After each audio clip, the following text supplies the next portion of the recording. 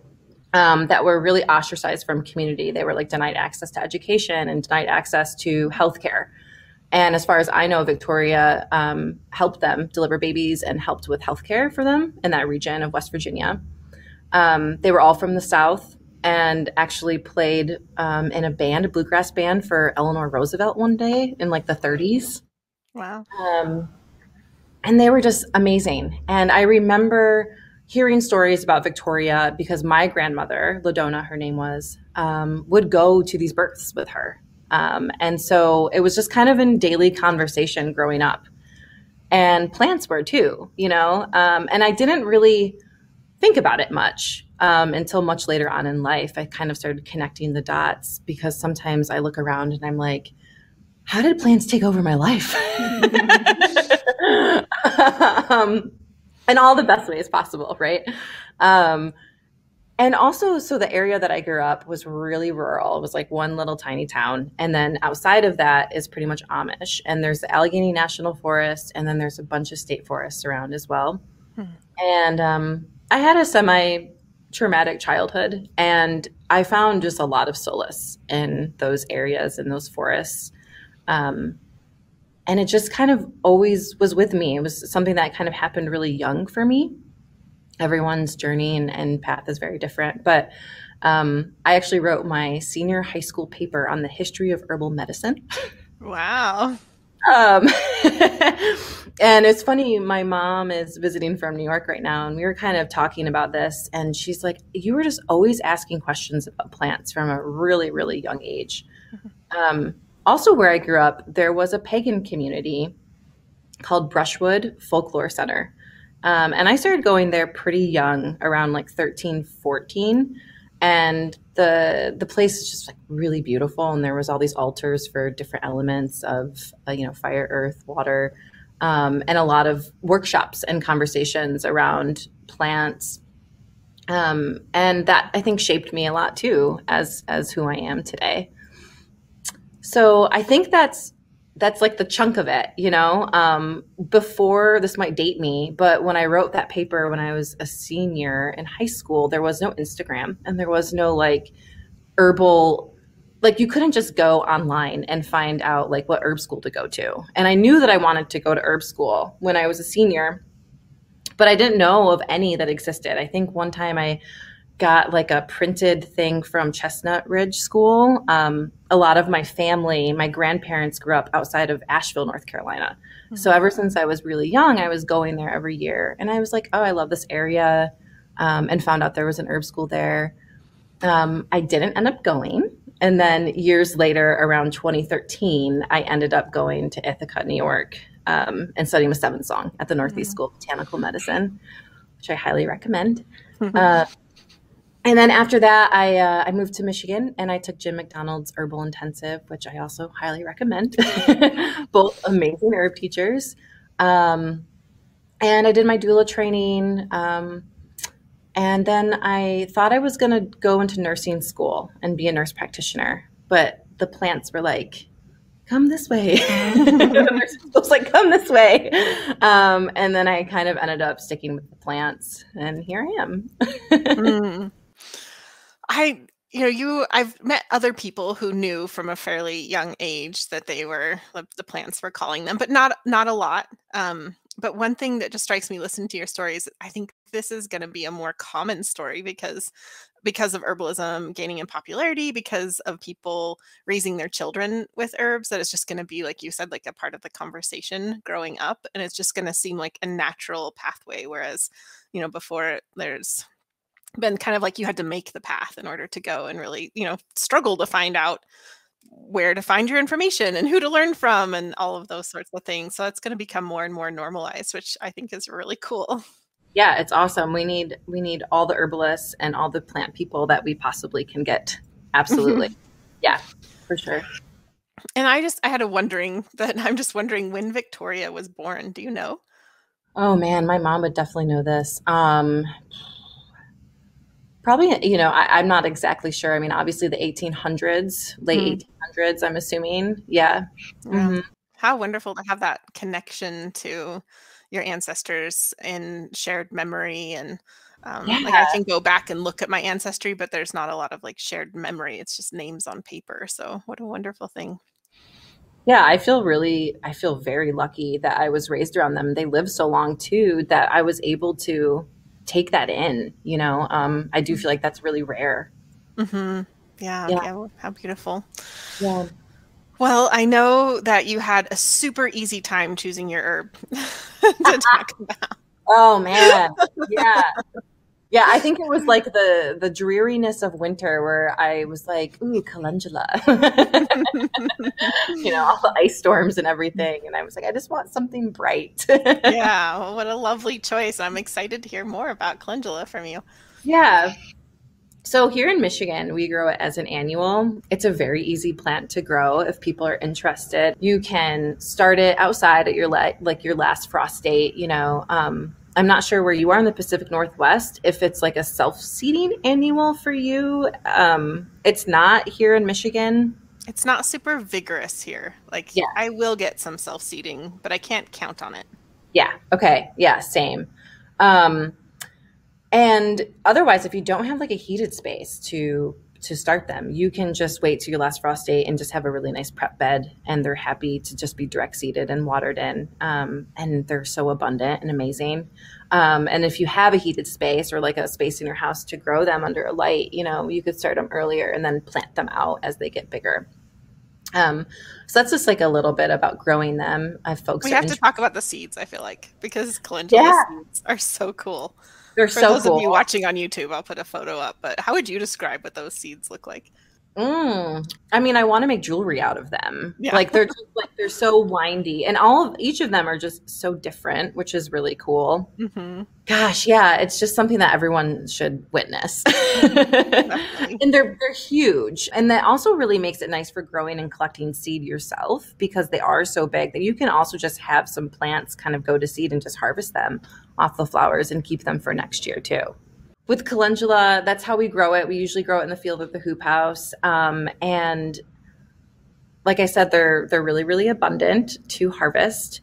And I would say that I use calendula for so many different reasons. I feel like it's one of those plants that people think is really common and it's really simple, but I feel like it's really multi-dimensional plant. So I use it for harvesting the flowers and the calyx, so the green part of the plant as well, kind of pop those off. And usually they come into flower. We plant them out in June and harvest them usually in like July, August is really when they start popping. And then I harvest the fresh tops with the green part, so the calyx underneath it. And that's all that I harvest. And I would say I use it in so many different ways.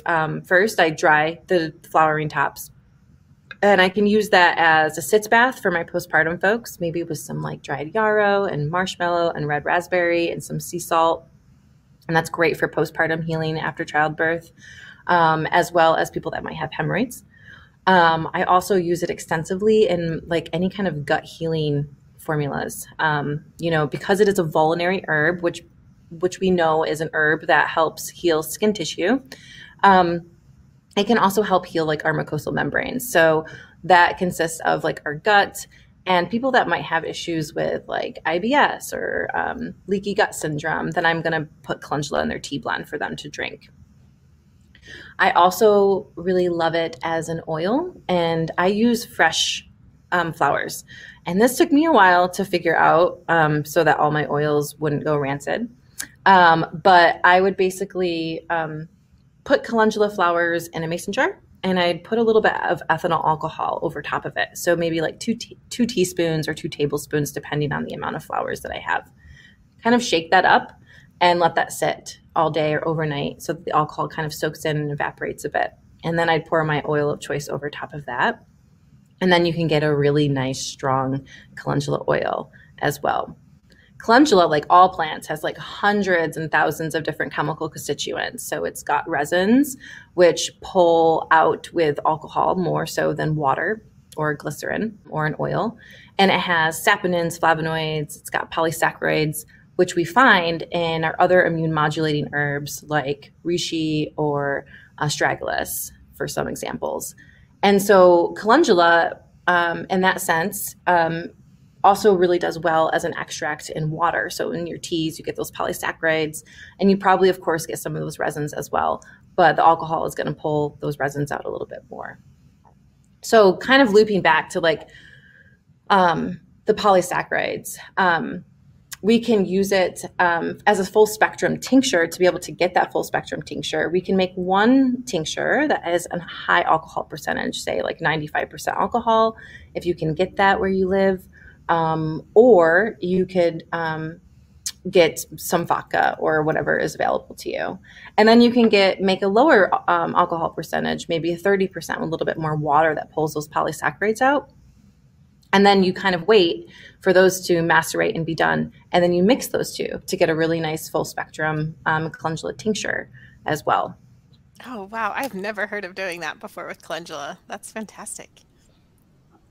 Yeah, it's a really fascinating plant. And um, I think what I love about it too, and this is kind of nice because of spring kind of coming up, and is its effects on the lymph system, and using it as a lymphagogue or a lymphatic herb. So I also really like to use that tincture for anyone that might be like having immunosuppressive symptoms. So that basically means someone that is having like they're sick really frequently and they're not feeling better as quickly as maybe they should, or they have chronic allergies. Maybe putting calendula in a formula for them, or acute issues as well, just to give someone an immune boost, maybe with some echinacea or red root, or what, depending on what they're experiencing. I really like to use calendula in that sense as well. And I feel like it's gentle enough, of course, changing the dosage up a little bit to use with kids as well for sicknesses or swollen lymph nodes, maybe topically as an oil, or even a couple drops as a tincture. When I do herbal first aid, I really like to carry around like pre-made calendula tea bags, and I like to use that just for like compresses. If anyone has swollen lymphs underneath their armpits or their in their neck, you could do a herbal compress. Eye washes are really nice with calendula. Irritated red eyes because of that vulnerary action again, calendula is really useful for. A face wash for acne, the antimicrobialness of calendula. Just feel like there's so many different ways to use calendula. And I'm probably forgetting some, but there's a lot. I love the calendula in the tea bag tip. That's something I do a lot with chamomile because you can just buy chamomile in tea bags already. So it's a nice, like when I go traveling, I always take some with me for that, those things that might come up. But that's a really great tip for calendula. Yeah, and if you're traveling and if you have like a easily upset stomach, it's like those astringent properties or like those gut healing properties in that calendula. Just make it a tea and drink that, and maybe that can help a little bit as well Mm. with travel gut. Yeah, yeah. I also appreciated that you were very specific that you harvest the entire flower head with the green at the bottom, because that is a pet peeve of mine. I don't know why it is, but I'll just, when the calendula is happening, I'll see on Instagram or social media posts where people are like removing the petals from the green part to make their Wow. tinctures or their teas. It's just like like that's something that gets repeated, that if I'm going to eat calendula, I just use the petals. But that's the only time I just use the petals. Like if I'm going to put calendula in cookies, I don't like put in the green parts, for example. But if you're making medicine, and I always tell people when you harvest it, you can tell because you harvest those, your fingers get so sticky tacky with all of those resins. I mean, that's the good stuff in there. Yeah. The good stuff. Yeah, you definitely don't want to take the petals off the calyx for sure. Yeah. Yeah. And it can be tricky to dry to get a good quality of a dried calendula because of that stickiness. It does retain a lot of moisture in that calyx of that flower. So just like a really low heat, 95 degrees over a really long period of time, or short, depending on where you're drying it and how. But there's like this sweet spot with it, where it's like you don't want to pull it too soon because it can hold on to a lot of like moisture in that specific area of the plant. Yeah, so you just got to be mindful of that.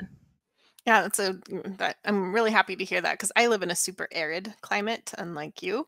And so I don't really use a dehydrator much because it's just super dry here. So people ask all the time, how do I dehydrate it? And I'm like, I don't know. We moved to the desert.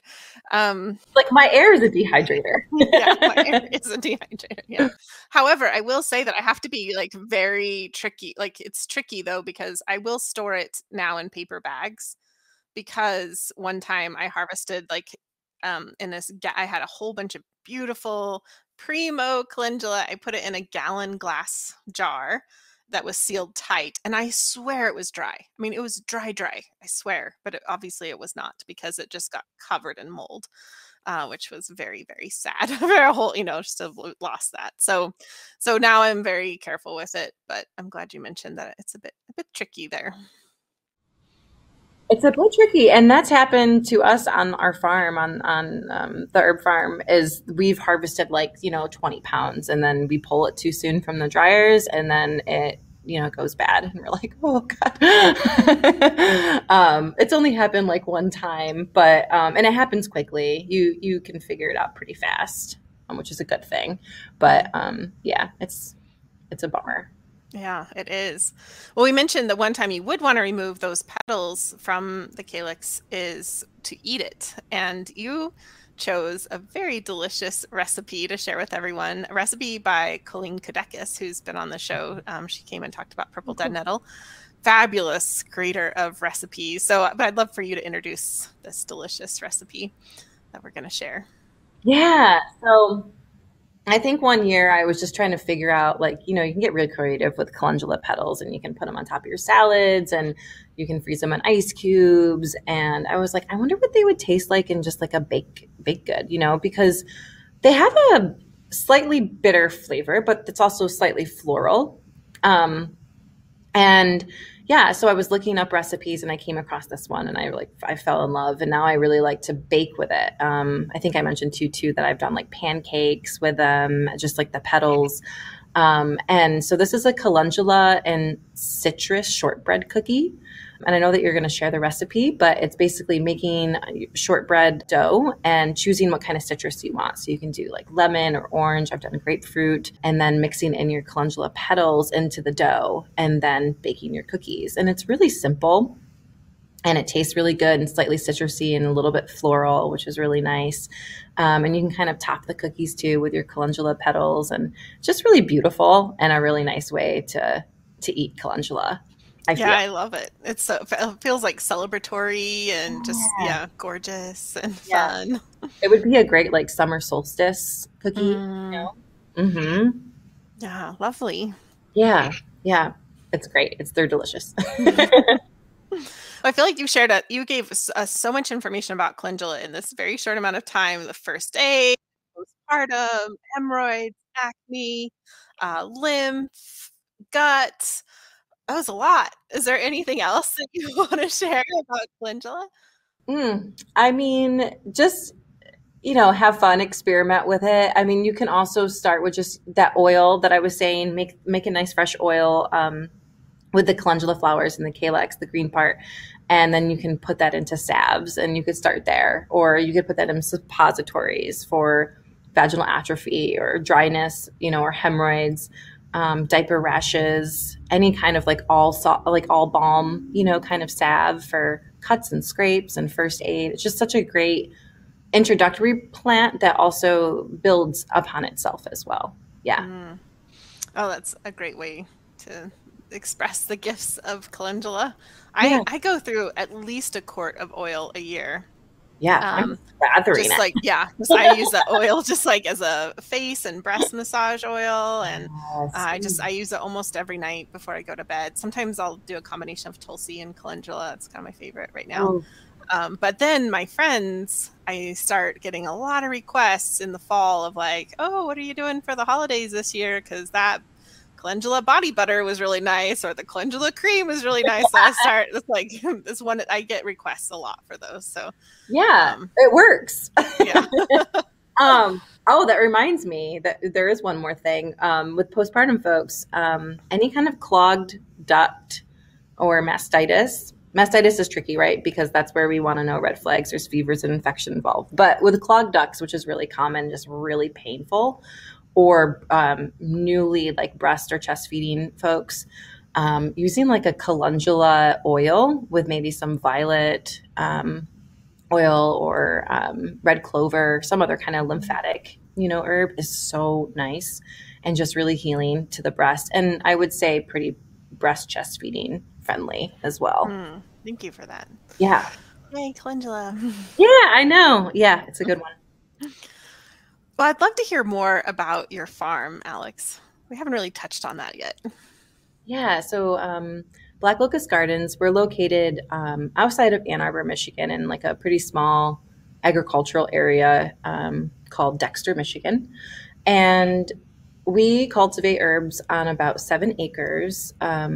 all 7 acres are in cultivation with herbs, I should say.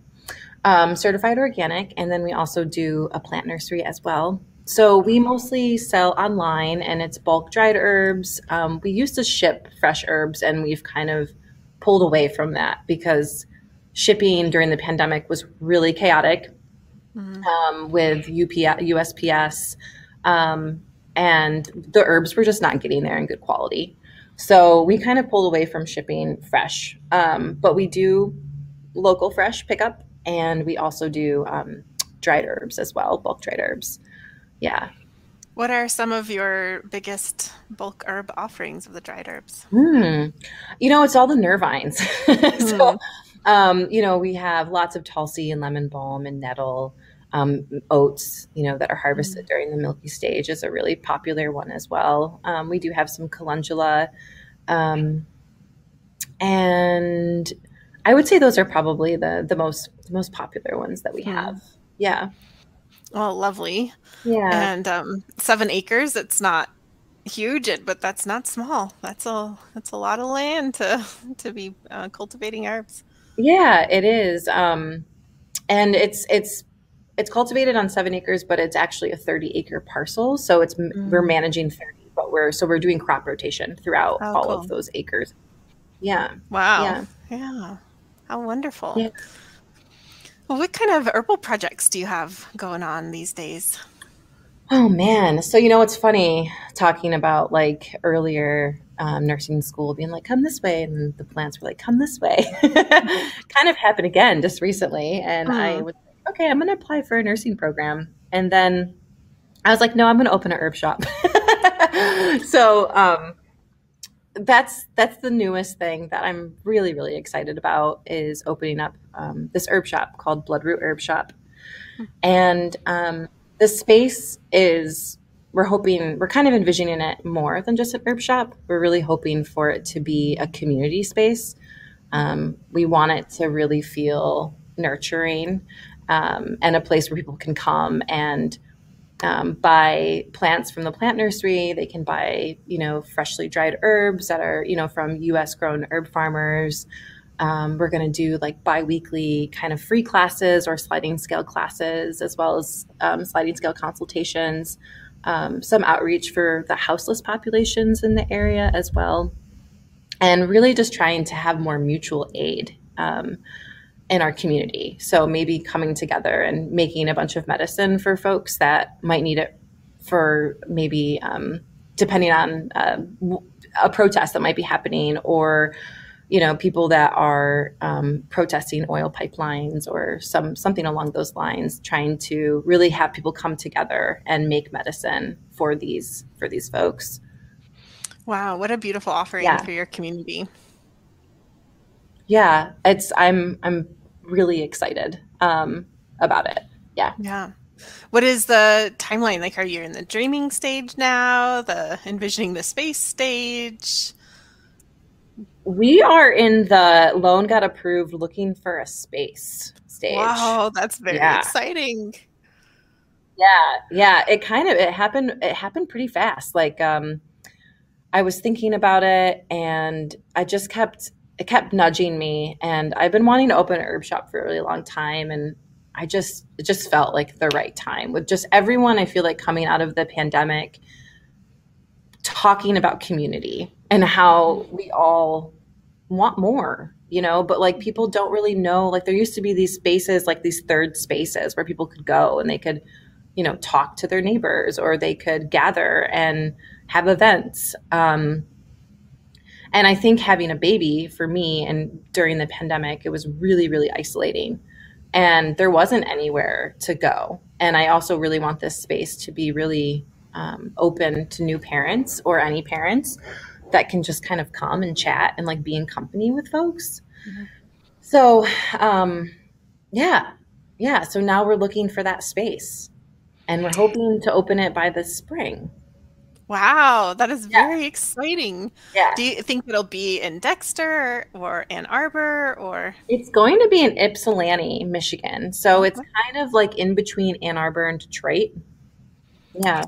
Can you do that without showing the mitten? Because Jim McDonald always it's like I thought it was like a Michigan requirement that you had to show the mitten. Well, it's because I'm not from Michigan. I'm from upstate New York. So when everyone was like, "Here," I don't know what you're. All right, you get a pass. Then you get a pass on that. Yeah. No, I wouldn't be like, I don't know, somewhere down here. Okay. It's still in the southeast Michigan, and it's like 30 minutes from Detroit. Okay. Yeah. Wonderful. Mm-hmm. Yeah. Well, before I let you go, Alex, I would love to ask you the question that I'm asking everybody for season 8, which is, what is your most important mistake? With herbs. I always forget that part, but there we could have a lot of mistakes, but we're looking really for some herbal. You got another 2 hours learning mistakes. You got some time. Boy, this one is really simple. I thought about this and I was like, we could go into some deep, I've made a lot of mistakes. But this one, which I think I still chuckle to myself about, is what every herb teacher ever told me, which was label your jars. Because you will think that you will remember what's in that jar. You will make something and you're like, I'm not going to forget what's in here. But come like a few months later or a year later, you're like, can't remember what's in that jar at all. And you're like, oh man, I'm just going to have to toss this because I have no idea what I even put in here. So I would say that it's funny. I still sometimes do that where I am convinced that I'm going to remember what's in the jar and I don't. So a very simple mistake, but one that we should all keep in mind. I love that you shared this mistake because this is so crucial. And I have fallen to this even in recent times. What made a huge difference for me is one, having to throw out a lot of stuff that just was like absolutely silly and heartbreaking because I don't know what that is. And sometimes it's like, I don't know what it is. And I also don't know like how long's it been sitting on this back shelf? It's like, I have no memory of it whatsoever. So it's like, not good. But what happened for me that helped a lot was that I used to so I'm double Virgo, love everything to be beautiful. And so I had this extensive labeling system that required going online and creating this specific label for the thing and then printing it out on the special paper. And I don't do that anymore. And not even a little bit. I use craft paper or not craft paper, craft tape. Right. I don't even want the extra paper tape situation. So I just use craft tape. Yeah.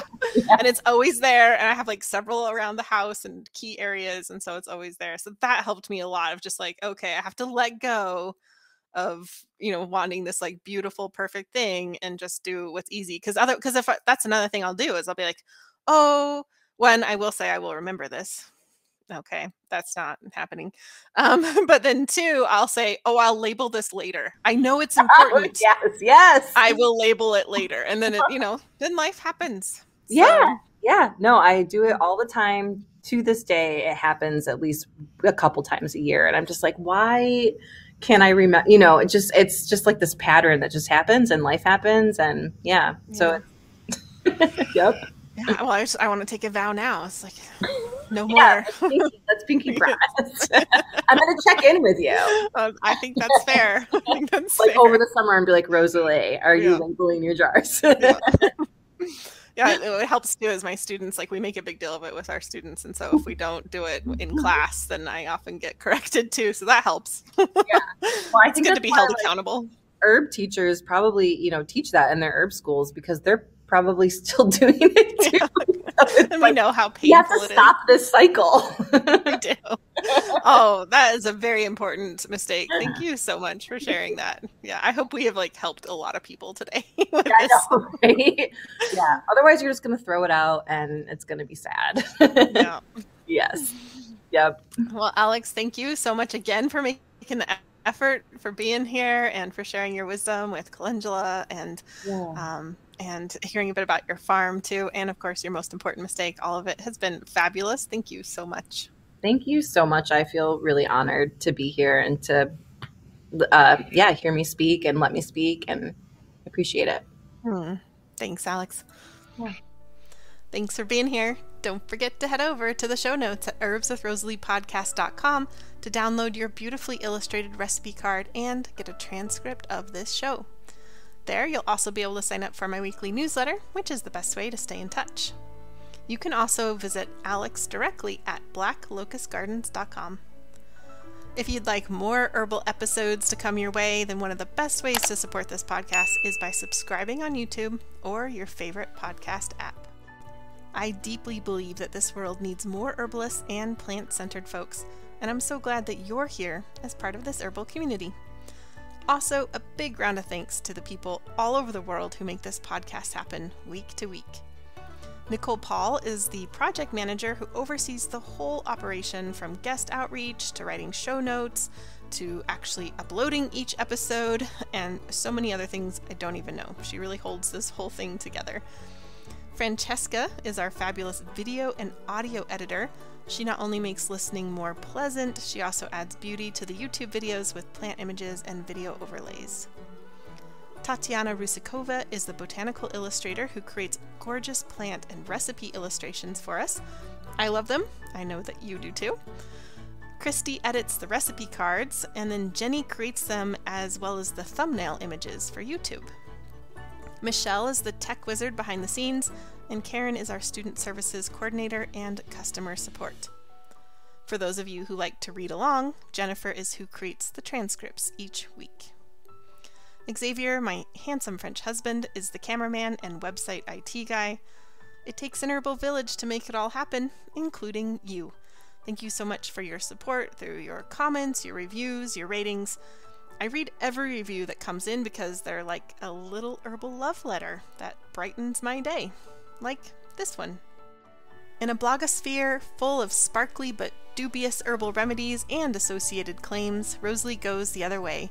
She provides a usable framework for using herbs that's based on a combination of historical uses, evidence-based research, and attention to the individual. This framework is what helps individuals to select and appropriately use herbs at home in a way that's attainable. Do you love this podcast? If you leave a review for me on Apple Podcasts, I may be reading your herbal love letter on the show next. Okay, you've lasted to the very end of the show, which means you get a gold star and these herbal tidbits. First up, there are so many gifts of calendula and many ways to work with this sunshine plant. If you'd like to hear even more, you can listen to previously released podcast episodes like the one with Cammie McBride, as well as a solo calendula episode with me. Another herbal tidbit is that calendula is sometimes confused with marigolds.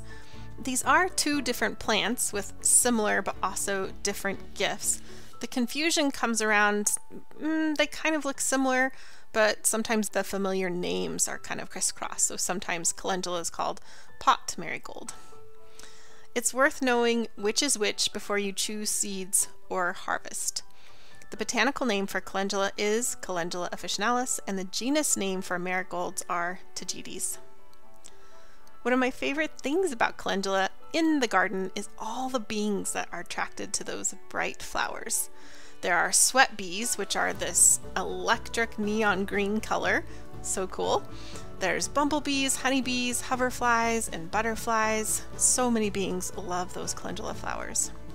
And my last herbal tidbit for calendula is that calendula can be yellow or orange, or there are even some hybrids with lots of different colors in their palette. I personally love to grow the orange flowers specifically since they make such a beautiful infused oil. And if you aren't able to grow your own, it's well worth getting them from Black Locust Gardens.